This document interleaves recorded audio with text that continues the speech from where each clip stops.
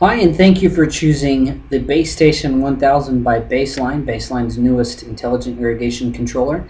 This is a quick overview on how to program your BaseStation 1000. For more information, please visit www.baselinesystems.com. As you can see on the controller, you have several programming menu options. Just by choosing any one of these buttons, you can switch through those. To navigate through each menu option that you're in, you use your up and down, left and right buttons. OK will select whatever menu you'd like to choose. Back will take you back to the previous menu option. If you need to switch through programs, you do that by pressing the program button. If you need to adjust a value in, for example, a zone runtime screen or some other field that you're in, you use your plus and minus buttons. If you get stuck, press the help button for content-specific instructions and help for the screen that you're in, and you can change the language setup by choosing the English and Spanish button. First thing that you'll do is do a search and assign. The process is the same for 2-wire and conventional wire. Conventional wire systems will come from the factory already configured for whatever number of zones you have through 48 zones. But they can be reassigned with this process. So one thing to note, every baseline device has a serial number. You can see here on the side of this bicoder that there is a serial number, and every device in the field will have one of these serial numbers. And what we're going to do is look for those and then assign them to whatever zone we need to. So I'm going to choose the device assignment for the zones. I'm going to select search, and we'll go out and search my wire path for all of the devices that are connected. You can see it's searching for and finding them and bringing them in. That's enough for what I'm doing, so I'm going to cancel the action and be okay with what I've already found. You'll see if you press the down button, all of the devices that were found are now in this list. I can select it by highlighting it, and then I can select which zone I want to assign it to by navigating over, and to assign it with both of them selected, press the OK button.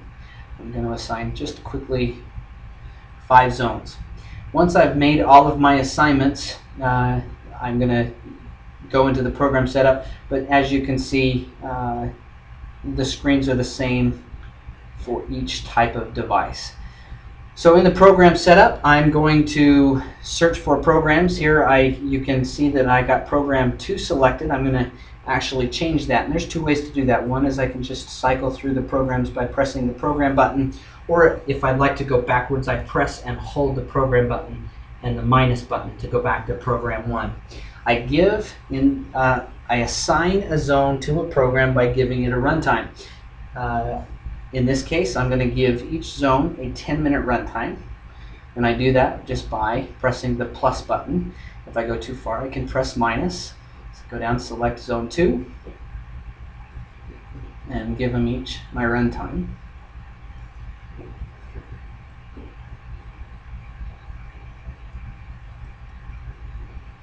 And I would do this for any of the zones that I wanted to assign to program 1. Again, I can change to program 2. I can assign the zone to multiple programs if I'd like, just by giving it a runtime.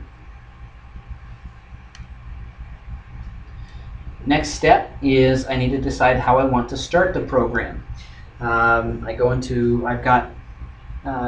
In this option, I've got a couple of options. I can choose to start on a day and a time, which is fairly familiar for most people, or you can also start a program based on a moisture reading, a switch, or a temperature reading. We'll go into that in a different video. In this case, I'm going to choose day and time. I'm going to choose my start day. I have weekdays and some of the basic intervals that you're used to seeing. If I want weekdays, I can go in and I can choose just the days of the week. In this case, Tuesdays and Thursdays I do not want to run. The interval is just a basic interval that I'm going to run every 3rd or 4th day. And smart intervals is a 2-week calendar, and I choose an interval for each 2 week of the year. Once I've chosen my start days, in this case I'm going to start every day except Tuesday and Thursday. I then go choose my start times. I have 8 start times available, and I would adjust that start time by pressing the plus and minus key. In this case, 8 a.m. is okay. Once I've done that, I'm going to go into a couple of other features that we recommend you set up. One is soak cycling. To turn soak cycling on, you simply decide how many cycles you want to divide your runtime into. In my case, I have 10-minute runtimes. I want to divide those into 2 cycles, which is obviously 5 minutes apiece. And then I would decide how long to let each zone soak before running the next cycle. The intelligent soak cycle is a great feature which we recommend that you use. For more information on that, visit BaseStation1000.com. Once I've got my soak cycles set up for the program, I then can choose the water window. The water window is basically hours of the day that I'm going to allow or disallow watering. You can choose each set week means you're going to choose the same for every day of the week, and set each day is going to allow you to set different hours for each day of the week. In this case, we're going to set each week. To do it, you simply go through and select which hour you want to allow or disallow watering. In this case, after say 10 a.m. I don't want any watering, and I can do this a couple of ways. I can press the minus key and it will take me to the next one, or I can press OK and it will toggle through on or off that way. So we're going to turn all watering off until 6 p.m. Once 6 p.m. I want to be able to allow watering. That is the water window.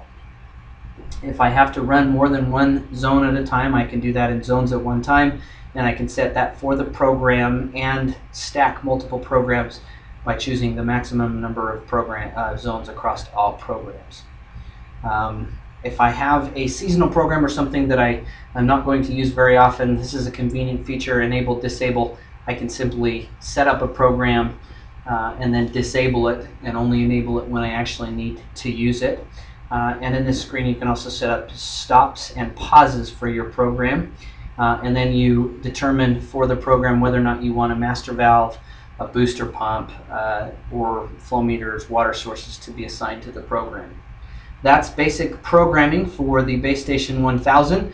For more information, please visit our website or give us a call. We hope you enjoy the controller and find it easy to use. Thank you for choosing Baseline.